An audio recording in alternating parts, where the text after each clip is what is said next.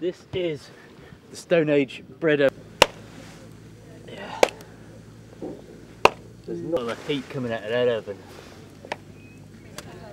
We have a frog because it's rather muddy on site, and it kind of naturally appeared as a frog.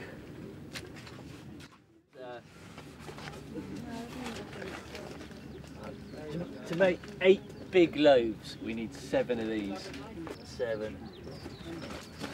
This water is too hot. We'll kill the yeast. Cold water. I am both a potter and a baker, and I've got to be one of the few people in Britain that can actually say that. And it's an identical process. It's a matter of just breaking down the flour, so the gluten breaks down out of the flour. You're not needing air into it, it's the yeast that puts the air into it.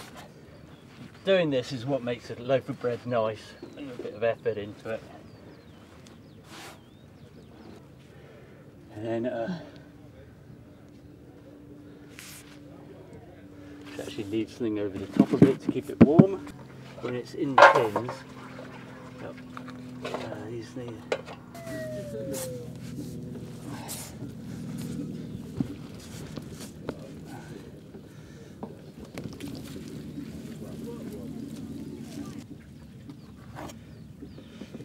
Cut it up. 1.5. So you got.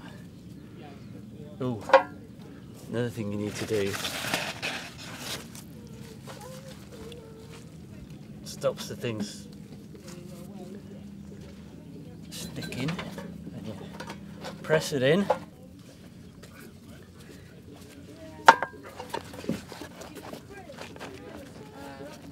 You've never seen bread that has it's to help it rise. What's it like in there?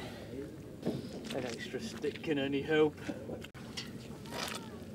Right, the sun's out, the bread's rising, this pit's going well. We're actually up and running, full time. It's working. Yes.